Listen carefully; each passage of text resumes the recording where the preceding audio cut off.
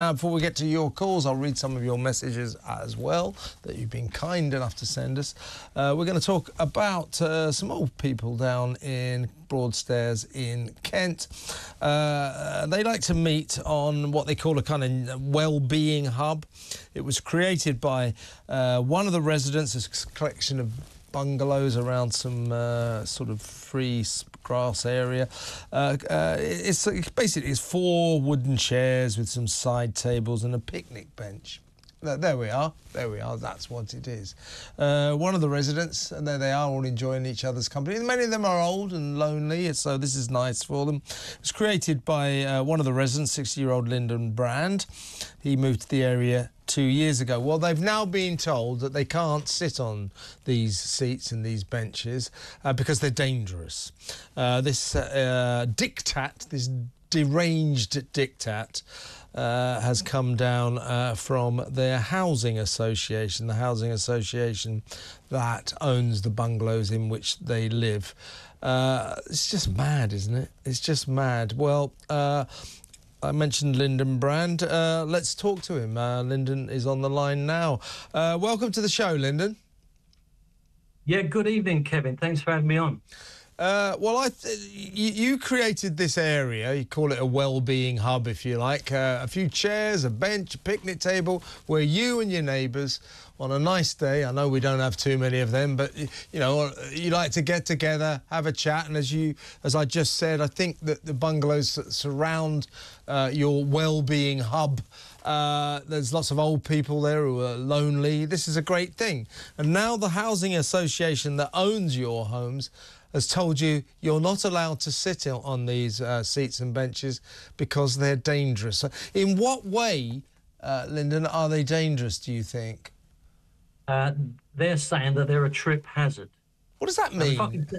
If I can set the scene for you, yeah. You've got a bungalow, you've got a backyard, and you've got a front grass lawn either side of your footpath to your front door. One side has got like a picnic bench, and the other side has got these chairs, which they're purpose-built for garden chairs. You can go and buy them. It's about £200 each. Right. So, but they're saying that where they're situated, the grass, Englishman home is his castle, although I might think that it's my lawn, which I care for and feed and mow, that it's actually not mine. It's to be shared with every other bungalow, even though they've got their own grass frontage themselves. But in a way, Lyndon, though, I'm looking at the picture now, I mean, everybody is sharing it because you're all sitting around on the area of grass outside your house. I mean, and in what way, a trip hazard? What do they mean by that? I don't know. Who could trip over something as big as that? I mean, they're saying it because in our tenancy agreement, it doesn't say that you can't have furniture on the grass. But they're saying that it comes under a different clause, which is something like keep the area clean. And I think that was designed for people when they maybe get a new refrigerator and they put the old one outside for a few days till the council comes to pick it up.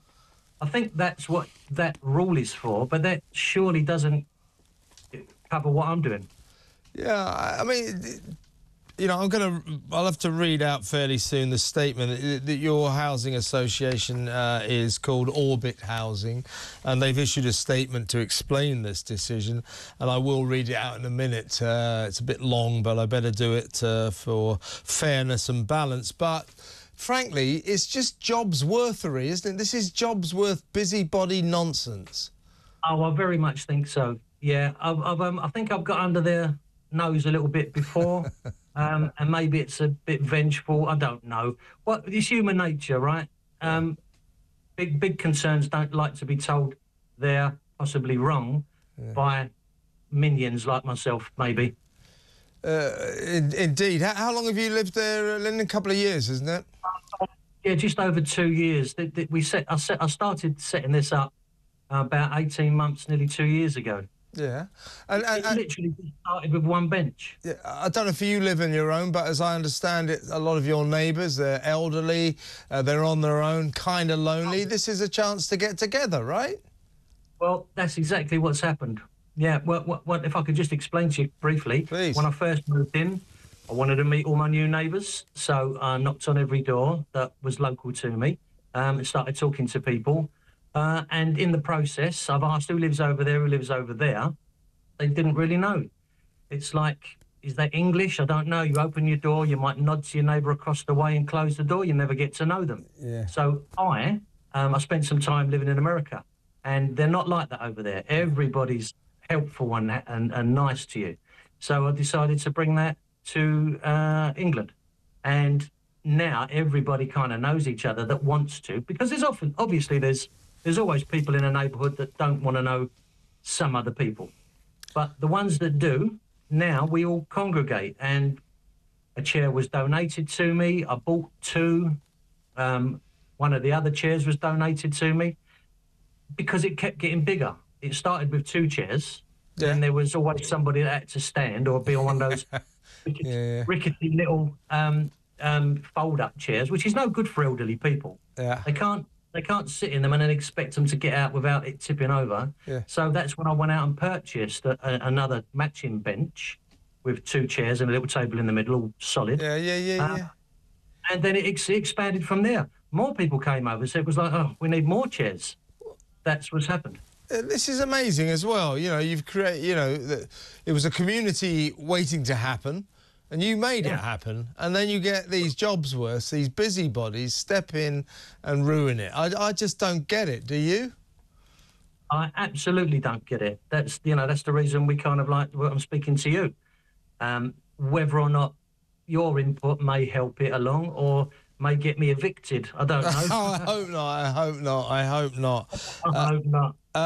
So are the chairs still there? I mean, or have you had to... They're still there? No, they're still there. We the story you picked up on, I think, was from Kent Media. Well, I saw it in the Sun actually, but yeah, probably, right. Yeah. Oh, cool. Okay. They after the interview that the newspaper sent round, they said you probably won't hear anything, and within an hour we had a phone call from the very gentleman who'd sent that letter out. Well, they're now saying they're still saying you can't sit on them, or what? Well, he tried to make his point, and then we kind of, we was all actually sitting there. It was at that time, that picture you showed. Yeah. We were sitting there, so there was input from everybody around. And at the end of it, he actually started to say, well, until we've had a proper meeting about it, where we can get all the residents into a church hall, we'll allow you to leave it there for the time being.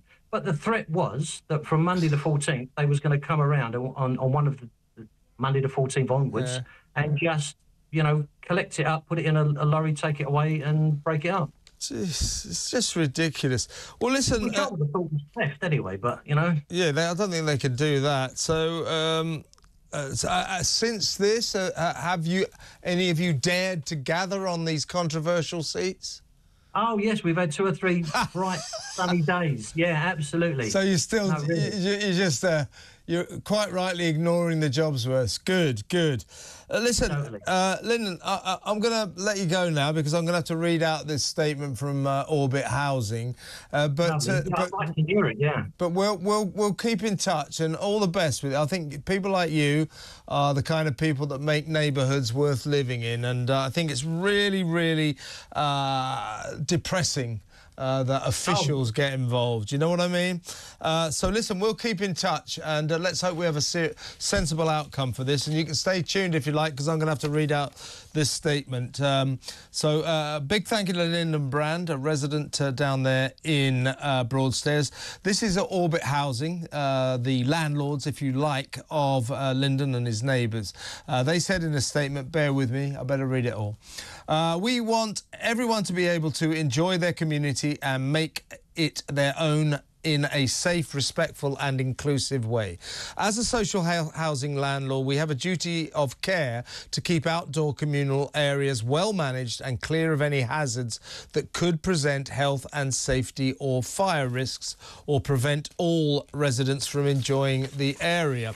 We have therefore reached out to all customers on the estate to kindly ask them to remove items in these areas, including lighting, flagpoles and restrictive borders that pose hazards and prevent all residents from enjoying the space. We understand the well-being benefits that an outdoor social space can offer, which is why we offered in our letter to arrange a meeting with all customers living on the estate to support them in creating an inclusive community space for the benefit of all in a suitable and safe location. We encourage customers to accept our invitation so we can design an area that better suits the needs of the whole estate.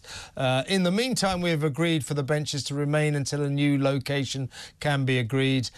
We would also like to take this opportunity to remind all Orbit customers that they can access free wellbeing support if needed through our Better Days programme, which can provide them with expert advice and resources across a wide range of support services and via external partners, including mental health support. Well, you know, OK, that's their statement. I say to Orbit Housing, by all means get in touch. Let them keep their seats. You know, it doesn't matter, does it? You know, what harm are they doing? What do you think?